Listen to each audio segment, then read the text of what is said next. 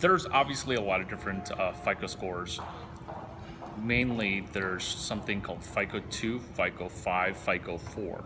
And when you're applying for a mortgage, FICO 2 is what Experian uses. FICO 5 is what TransUnion uses, and Experian uses FICO 4. If this seems like incredibly